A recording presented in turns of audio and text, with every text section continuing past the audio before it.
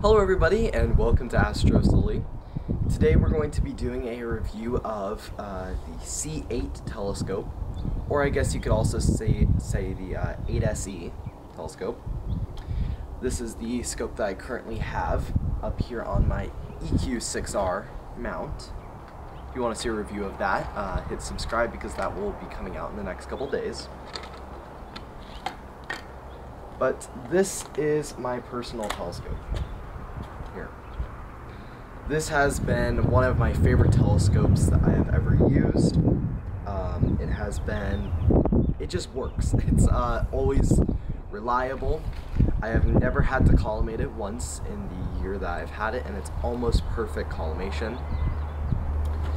And of course, with it being a Celestron telescope, SCT telescope, there are a lot of attachments that you can get. For example, here, just these clutches. I don't know how good you can see that, but I do have a 0.63 focal reducer on this, which brings the focal length from native f10 to f6.3, or 1,280 millimeters of focal length. And of course, if you want to, you can also spend $1,000 to take out the secondary mirror and put a Hyperstar attachment on it. I have worked with instruments that are over 30 inches. Yes, that is right. I have worked with a 30-inch Dobsonian firsthand, and I will just say right now, the C8 or 8SE has come incredibly close to topping that. And that sounds ridiculous, and you might be thinking, well, what do you know? Well, I actually do volunteer down at the Sun River Observatory with a 30-inch massive Newtonian Dobsonian reflector, and it has come incredibly close to beating it. Now, of course, that is with things like the Orion Nebula. Even from my light-polluted backyard, I can still see all the colors very vibrant in the Orion Nebula. You can clearly see the Andromeda Galaxy even minutes after sunset. And it has just held up really good against some larger telescopes.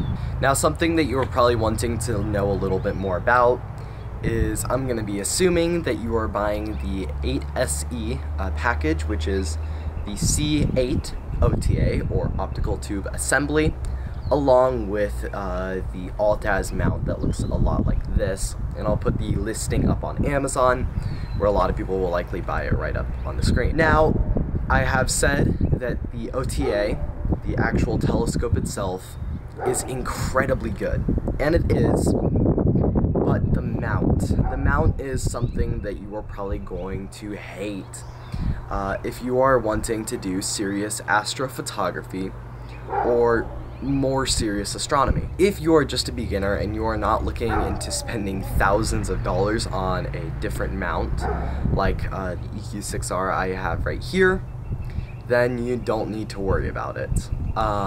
It will get the job done. If you are looking into astrophotography, I will just say this right now, you will not be able to do anything other than the moon and planets using the mount. However, if you just take the telescope off of the mount and put it on something more serious, you can do deep sky, you can do the planets, you can do the moon, you can do just about anything you want with it. Albeit for deep sky, you are also going to want this little 0.63 reducer and corrector, because without it, the corners of your frames will look something like this. As you can probably tell, I have a lot of things against the plastic mount that this telescope came with. Mine actually didn't work just over a year after I got it. It did in fact break down, and it does not work anymore. It started having troubles weeks, maybe months, maybe a month, maybe two after we got it. It would have trouble finding targets that were in deep sky. However, it would work with the planets. Then it went to not working with anything here and there. just occasionally working, and now it does not work at all. You cannot get it to do anything. Now let me say this, I am by no means trying to discourage you from buying this telescope. I am just stating my grievances with the mount that it came with, because the mount was not good. I think that an 8-inch Schmidt Cassegrain was far too big to be put on such a weak mount. In fact, if you go through a couple forums, you will actually learn that the gears inside of the mount are made of plastic. That is right, the gears are made of plastic, not even metal. I have heard from other people that their 8SE mounts have worked for a much longer time than mine has. So maybe mine is just the special example here. I'm gonna try not to point the telescope at the sun. But yeah, I don't know. I just maybe got a bad copy of it.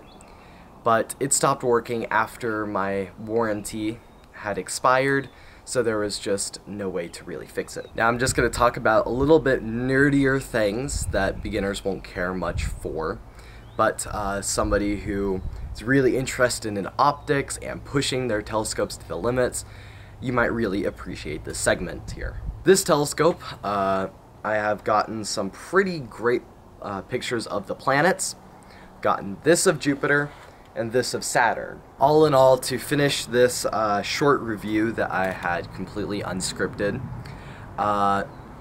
it is an incredible telescope.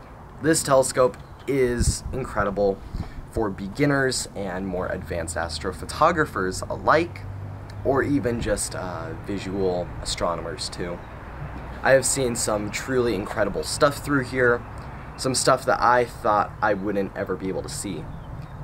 Just recently I could see the tail on the comet 12P Pons Brooks, even when it was at a visual magnitude of around 7. Of course, I have seen things a lot fainter than magnitude 7, some close to magnitude 14, maybe up to 16.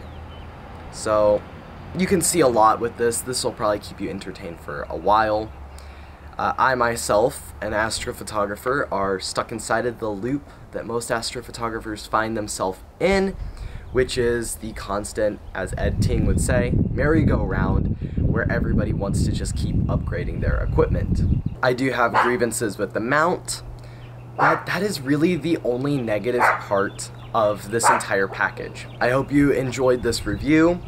It was very rushed. I just kind of impulsively came out here and started recording. If you would like to see more of these reviews, hit the subscribe button, hit the notification bell. If you would like to see my upcoming video reviewing the EQ6R with the C8 OTA here. And yeah, we'll see you guys later.